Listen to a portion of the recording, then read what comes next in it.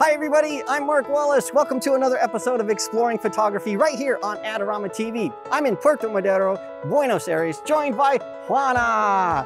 And I want to show beginning photographers how to get better portraits by choosing some settings on their camera. So this is for beginning photographers. And so what we're going to do is I'm using a Sony A7 III kit camera. So I've got a kit lens and a kit body. We're not going to use any kind of flashes or reflectors or anything but natural light to get a better photo.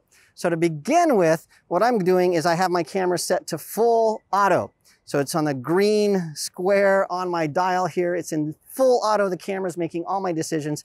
Really, the only thing I can decide is if my camera is zoomed in or out, where I point my camera, and when I push the shutter button. That's pretty much it.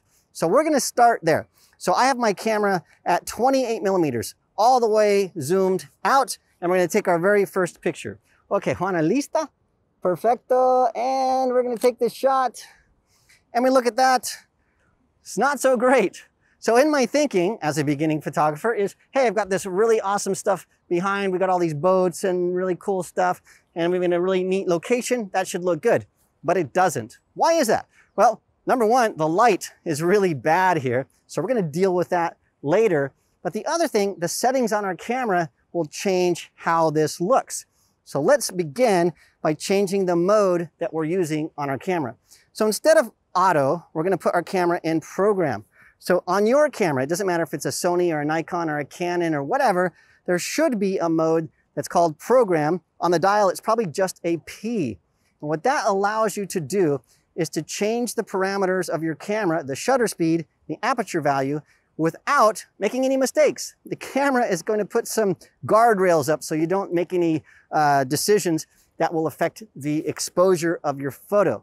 So what we want to do, because this is a portrait, is we want to make the background as out of focus as possible.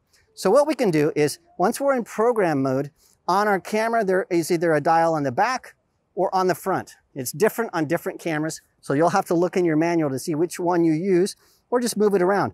What you'll see is there are some numbers in your camera, either in the viewfinder or on the back, and one of them will have a really big number like 640, 1000, or 2000, something like that.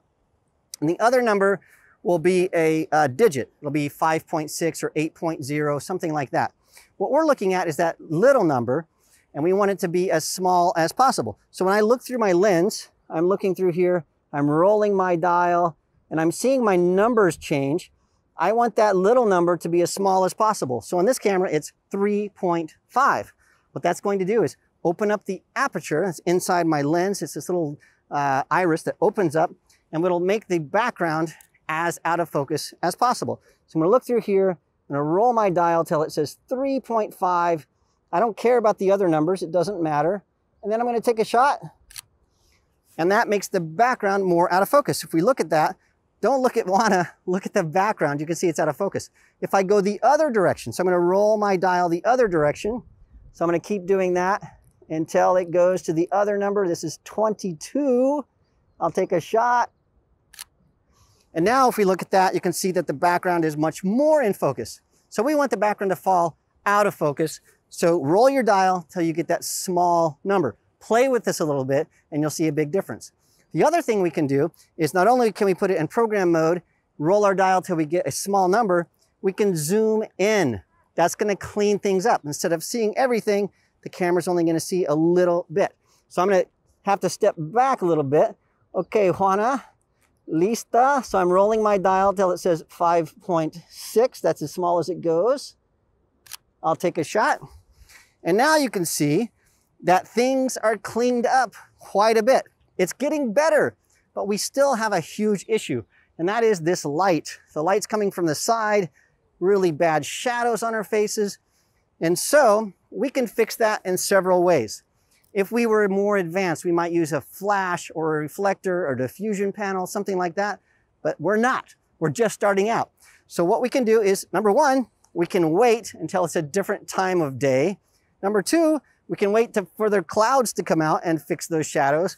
Or number three, we can go somewhere else. And that's what we're going to do, because just right over there, it's shady.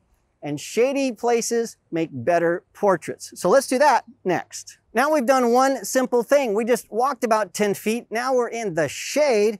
We don't have the cool boats behind us, but they weren't really doing much anyway. The important thing is that our subject looks good, not necessarily the background. So now that we have a nice shade, what I can do is I can do everything I did before. I'm going to zoom in. I'm going to use program mode. I'm going to roll my dial till that number is the smallest number. So from here, when I do that, it looks like it's 5.6. And now I can just start shooting away. The thing that I want to make sure I do though is to watch what's behind Juana. And so I want to make sure there are no distractions. I don't want anything coming out of her head, no tree branches growing out of her ears, nothing like that. But by zooming in and using a small number, we're going to get pretty good results. And the background's going to be out of focus, so we probably won't have any of those distractions. So now that we have everything set up, program mode, rolling our dial to get a really small number, zooming in to make sure that distractions aren't showing up, and shooting in the shade, we'll get great results. So let's start shooting.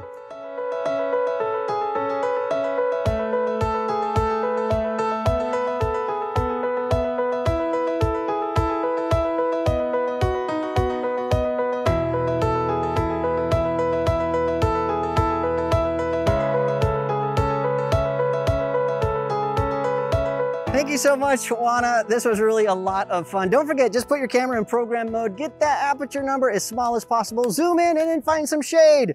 You're gonna get a much better portrait. Don't forget, we have tons of videos about photography of all kinds: portrait photography, studio photography, product photography, scenic photography, and even making videos and audio, all kinds of stuff right here on Adorama TV. It's completely free, so click that subscribe button and turn on the bell because we have tons of live streams so you can ask questions in real time. You don't want to miss out on that.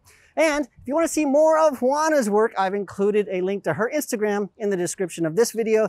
Sadly, I'm leaving Argentina. I'm heading north again, and so this is the last video that we're going to be making together. If you want to see more videos that I've made with Juana here in Argentina, check out the description of this video. I've added links to a bunch of those videos as well to help you learn more about your photography. Thanks again for joining us, and I'll see you again next time.